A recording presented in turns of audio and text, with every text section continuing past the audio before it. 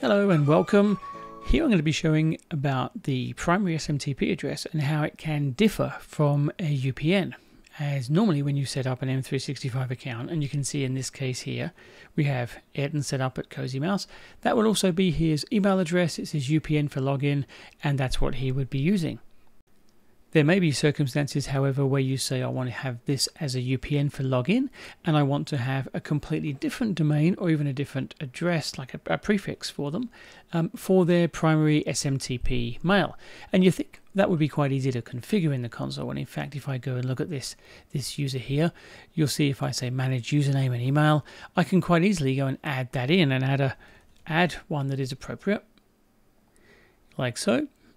Danger Mouse Films, and you can see what it's doing though is if I say to it then change to primary email, it's going to make the email address and the username dangermousefilms.com. That's not what we want to do. What we want to do here is we want to have Eden at cozymouse.com as his login, and we want to have Eden at dangermousefilms.com as his primary email address.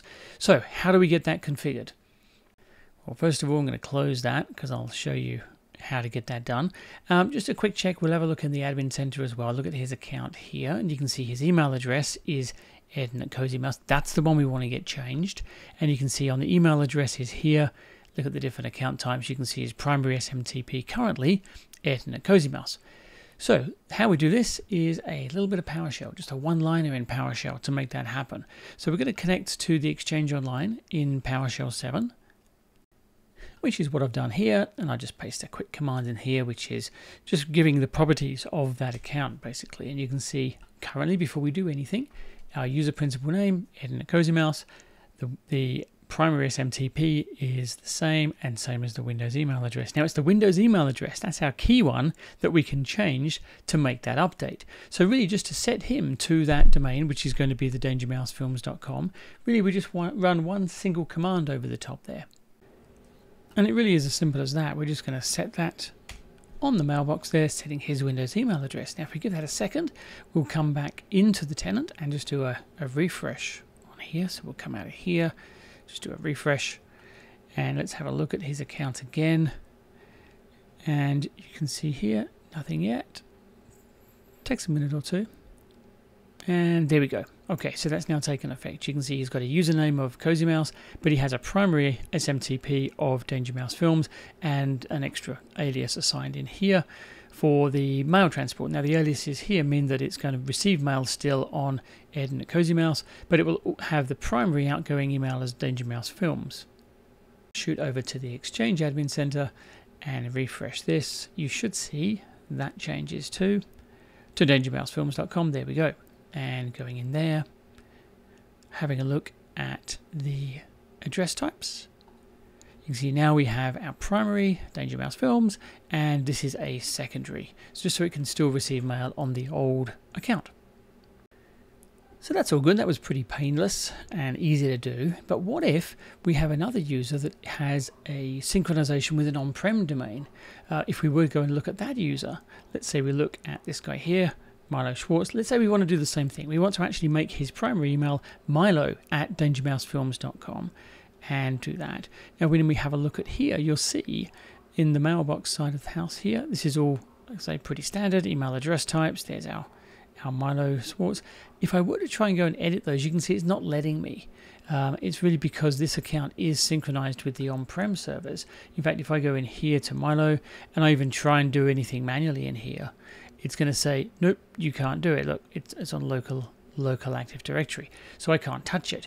And indeed, if I do run that script on Milo, which I will just do just to show you that it doesn't take effect, let's actually just type that in there and let's see what happens for mailbox. Let's go in with Milo, and it's Schwartz at, let's say, cozymouse.com, and we set the Windows email address. Let's try and set it to Milo at dangermousefilms.com, and it should give us an error. There we go, saying it's a synced object with Active Directory, so we can't change it. Okay, so what are we going to do? How are we going to get this to work? We're going to have to make a very small change on the local AD server and have that one pass through. But what I'm going to show you is what you actually need to change in there.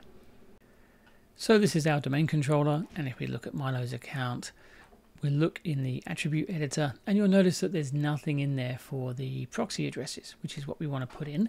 So we can do that just quite easily with a script, and I'll paste that from here. Might be a good idea just to do a get AD user first, which will show that he exists. He does have a UPN, just to show that we're not going to be changing the UPN. But what we're doing, the command we run is really just to set those proxy addresses. So we're setting the SMTP in capitals, which makes it the primary to Milo at Danger Mouse Films, and obviously the secondary for what it was before. The email address here is a bit more aesthetic than anything else. It just shows up on the front screen what that email address is. So let's now copy that into this window. Just run that command. And you can see, obviously, if I just go back in here and just do the user, that UPN is not changed. That's quite key. We do not want to change the UPN for them. We're just changing the proxy address. But now if we go in here and look at the attribute editor, you'll notice that the proxy address is now set. Now, obviously, you can go through and add these as much as you want manually. I do it with the script, much easier and much faster. But you can see the effect it's got inside that particular record. So we'll just come out of there. And really all I'm doing now is just waiting for that to sync. Now it depends if you're using the Azure AD Connect sync or the cloud sync. It will just go through. Just hang around and wait for it to go through. I'm going to go over to back to the tenant now and just wait and do a few refreshes and see that change take effect on that account. So looking at the provisioning logs for the agent, you can see there's our user Milo.